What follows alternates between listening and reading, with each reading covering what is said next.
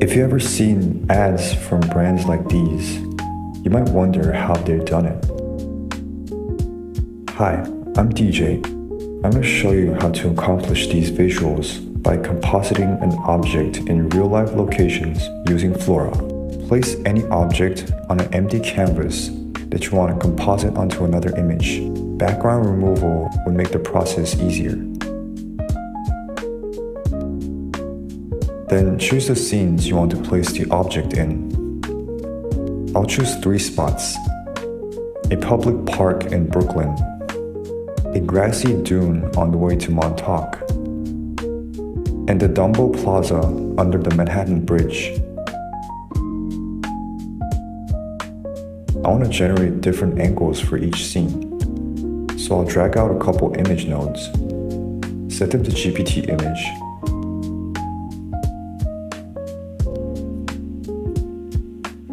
and generate different view angles of this nose sculpture.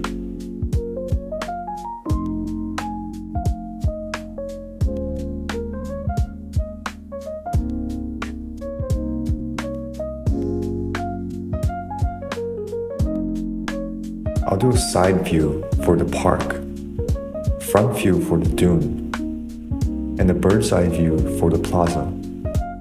Make images to image nodes for each scene, connecting the scene image first and the nose image on the second.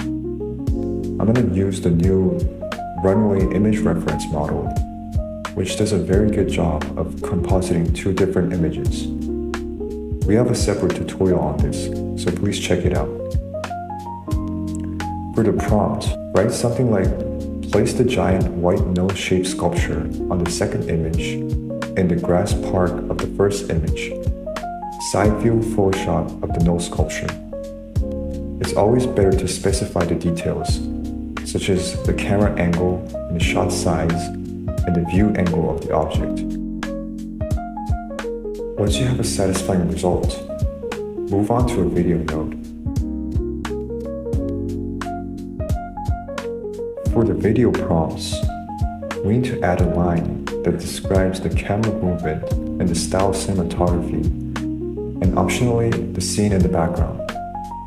Make sure to have the image as perfect as possible, including everything you want in the scene, because a better image leads to a better video outcome, rather than endless prompting.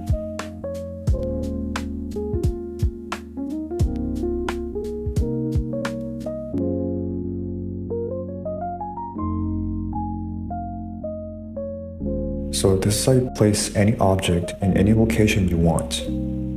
Hopefully you can use this technique to create product ads or viral social content, just like I showed you earlier. Thank you for watching and stay tuned for more tutorials.